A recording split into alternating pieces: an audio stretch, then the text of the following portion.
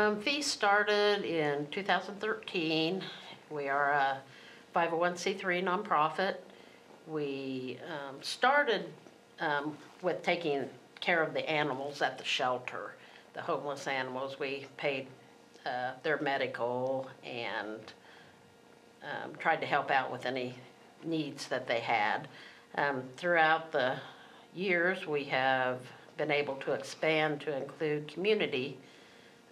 The community, if someone has a cat or dog that they need medical help for, and it keeps them in the home and not in the shelter, then we will help with the community also. This is Spice, and Spice was hit by a car, and well, that's what we speculate happened. She was hit by a car, and she was found in the middle of the road with her broken leg. The people that found her couldn't keep her.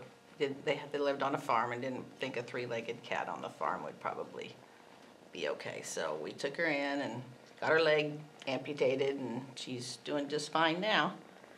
This is Angel, and Angel was also hit by a car, and she had a broken jaw, a broken tailbone, or pelvis, I believe, broken pelvis, and a chipped heel, which you see is perfectly healed by now.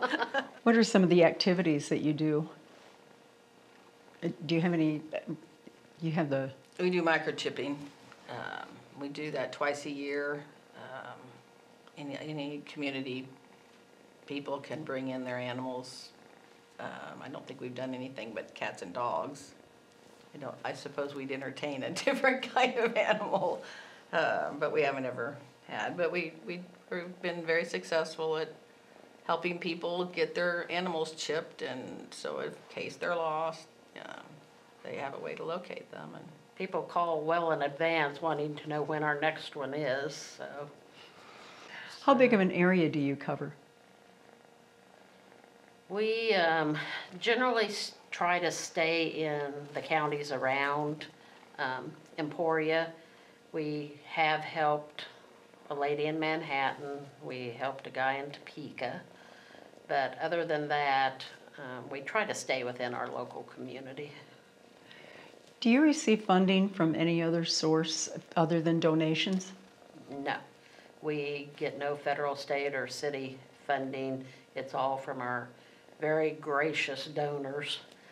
And our donors through Match Day is our big boost.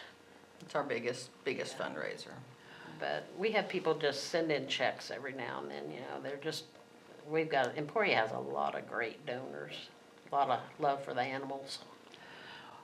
You have been with Match Day for a number of years. What does Match Day mean to your organization? Oh, it means everything. I mean, we've been there since day one.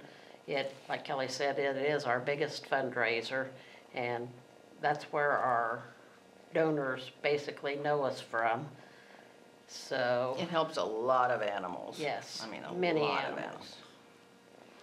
of animals. We wouldn't be able to help as many as we do without Match Day. Is there something people don't know about your organization, but they should know about your organization?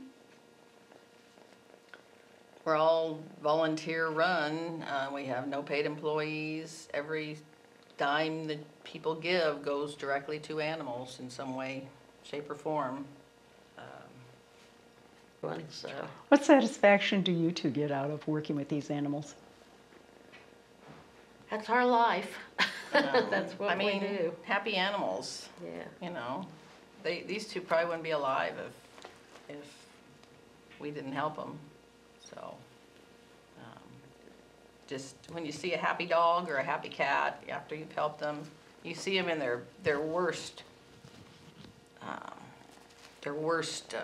environment, and then you help them, and that happiness comes out, and it just makes your heart full. Smile. What's the biggest need with your organization? Donations, monetary donations, helps us with the medical issues that we take care of, spay and neuter, anything medical we will consider, and I don't believe we've turned down anybody yet, so. FEAS would like to thank all our donors that donate throughout the year, plus the community foundation's match day.